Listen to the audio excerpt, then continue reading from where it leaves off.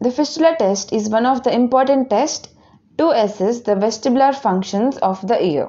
The basis of this test is to induce nystagmus by producing pressure changes in the external ear, which are then transmitted to the labyrinth.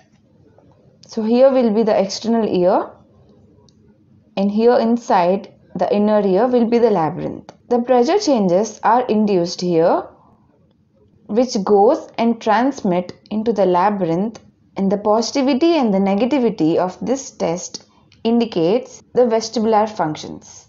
Remember, stimulation of the labyrinth induces nystagmus and vertigo.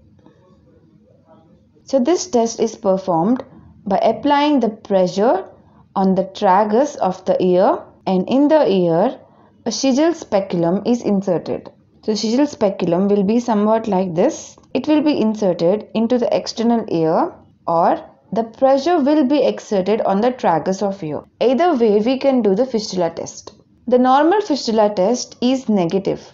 The true negative fistula test indicates normal fistula test because the pressure changes in the EAC, that is the external auditory canal, cannot transmit into the vestibule or the labyrinth. This fistula test becomes positive in these following cases: when there is the erosion of the horizontal semicircular canal in the cases of the cholecystoma, or when there is a surgically created window in the horizontal canal or the fenestration operation, which we will learn in the upcoming videos, in cases of abnormal opening in the oval window, that is the post-tepidectomy fistula, and if there is an abnormal opening in the round window, that is in cases of rupture of round window.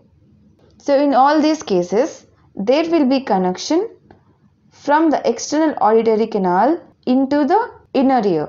That is why the fistula test comes positive. If the fistula test comes positive, it leads to causation of nystagmus and vertigo. And you should remember, a positive fistula test also implies that the labyrinth is still functioning, and the fistula test is absent in case of dead labyrinth or when the labyrinth is not at all functioning. The fistula test is false negative in cases of cholecystoma, which covers the site of the fistula and that not allows the pressure changes to be transmitted to the labyrinth. See, remember, the cholecystoma is nothing but like an obstruction in the external auditory canal near the tympanic membrane, which does not allow the pressure changes to be transmitted into the inner ear. So in these cases also you can note a false negative fistula test, and the fistula test is false positive in cases of congenital syphilis due to hypermobile stapes footplate, which causes mobility